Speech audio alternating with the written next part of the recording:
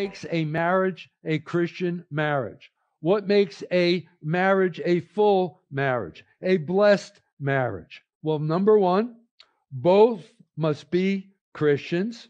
Secondly, we need to take our pattern from the scriptures.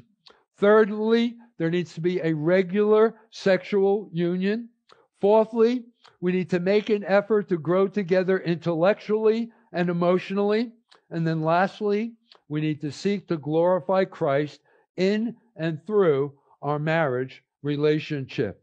And listen, if we can understand these truths, yield ourselves to these principles, then we are well on the way to having a great marriage experience, because we have the right spiritual motivation and overall orientation to make it possible.